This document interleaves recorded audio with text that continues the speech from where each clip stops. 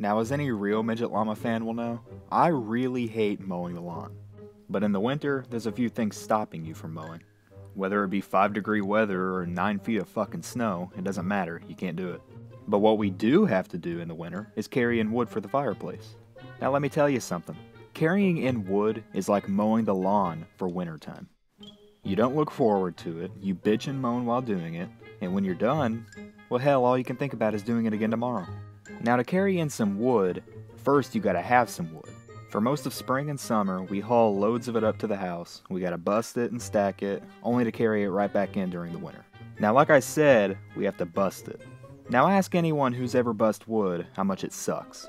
Yes, Mom, I would absolutely love to go out in 90-degree weather and swing a 50-pound steel axe around for 5 hours. No, what the fuck do you think? What am I, a goddamn prisoner of war?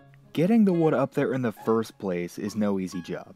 We go to a factory to get most of it, and one day while there, my friend sees this fucking monstrous tree trunk, and the guy working there is completely fine with us taking it.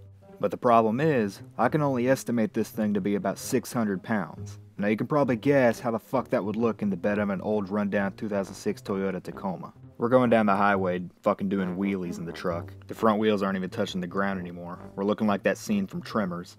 We're praying to God that the bed just isn't sinking into the fucking ground right there. I was scared shitless. We did eventually get that tree trunk up there, and we did chop that bitch up. And you know what? We've been using it to stay warm for about a week now. Fuck you, tree. But there were some casualties getting that thing up there.